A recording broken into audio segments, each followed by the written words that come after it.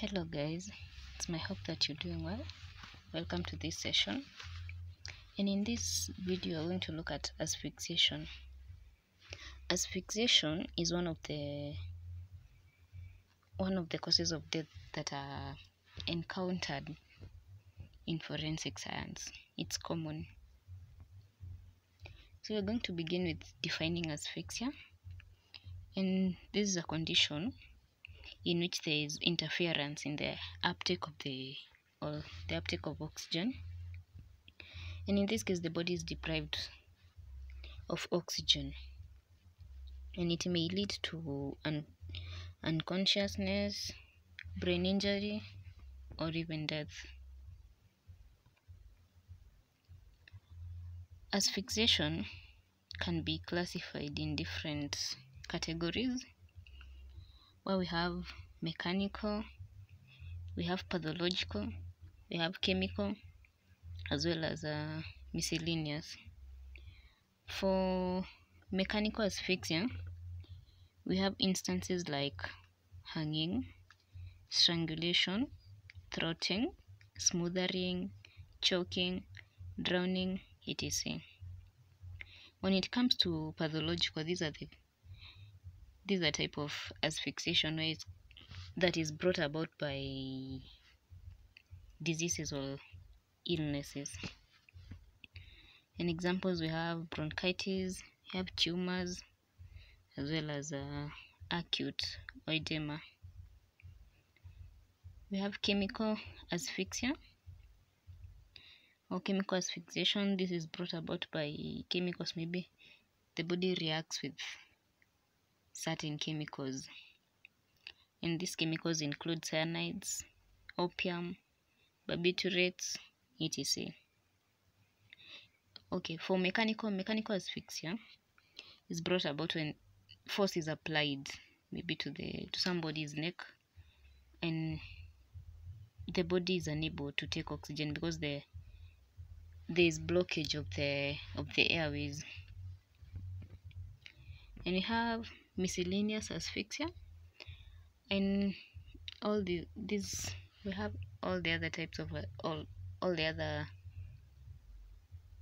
all types of asphyxiation or asphyxia that are not in the three categories, that is mechanical, pathological, and chemical.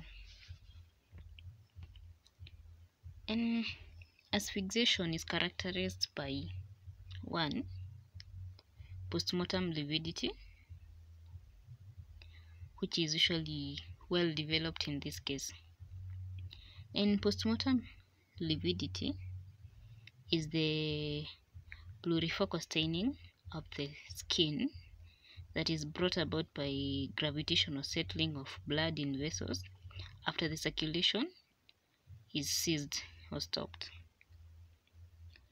When the body is unable to take oxygen, or the body is deprived of oxygen, and there is death is a result of it, you'll find that the body, or the blood that is in the vessels, is going to settle in relation to gravity.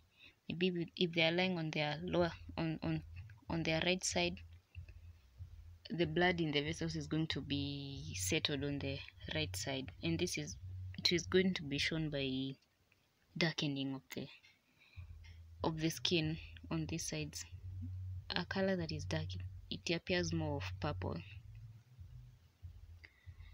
Asphyxiation is also characterized by the tongue being protruded in most cases, and you also have frothy and bloody mucus escapes the mouth as well as the nostrils.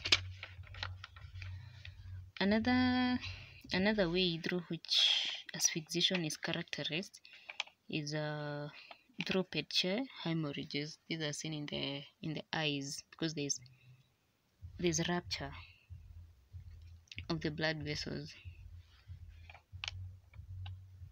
We also have eyes being prominent, the conjunctivae are congested, and the pupils are dilated.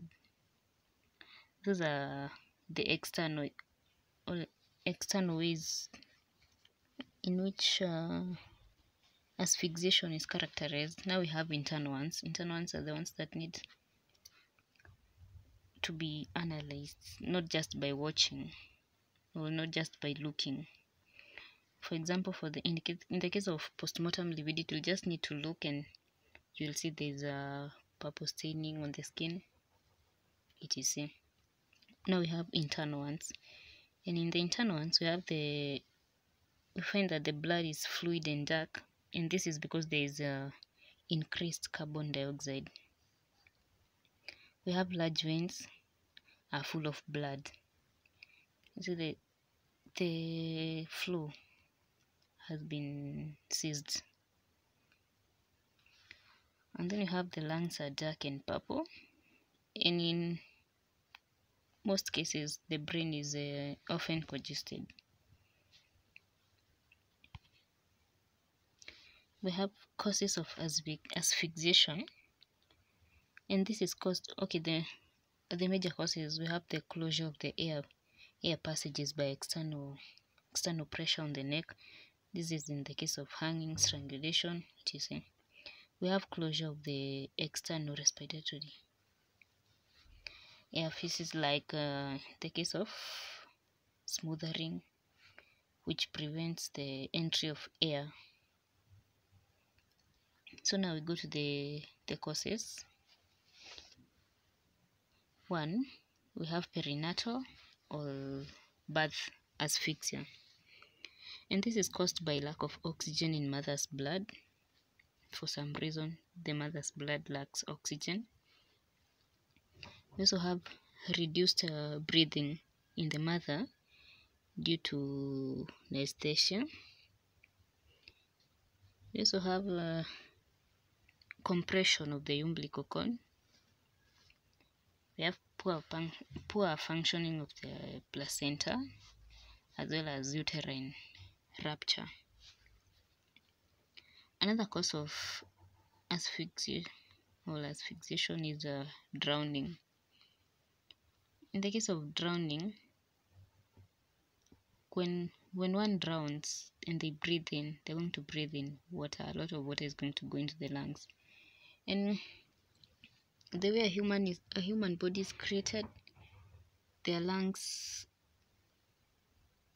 don't take in water, they take oxygen and not water. We have chemical asphyxia, and here there is an asphyxiant, which is a chemical that causes asphyxia, and this involves inhaling a substance that cuts off the body's oxygen supply. It may replace oxygen in the lungs or even disrupt oxygen delivery in the blood. Another one is anaphylaxis, and this is a severe allergic reaction to maybe food, medicine, insect sting, etc. The body in this case thinks that the substance is an invade, and the immune system makes antibodies which release chemicals that cause symptoms like shortness of breath. There's an allergic reaction and the body reacts.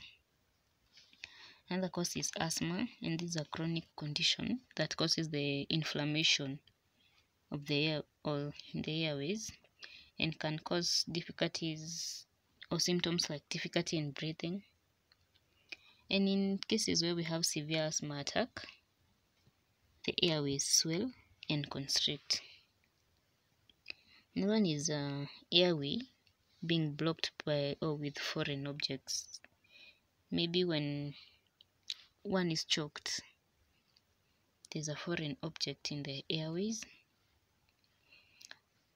and this makes it difficult for them to breathe, and in this case the body is going to be deprived of oxygen. Another cause is strangulation, and this happens when pressure is placed on the neck, and this reduces a person's ability to inhale. We have incorrect body position, and this causes this blocks airways, and this one is referred to as a positional asphyxia. We also have drug overdose. We find that drugs like opioids can interfere with the brain's ability to regulate breathing. That is a brief definition of what asphyxia is. The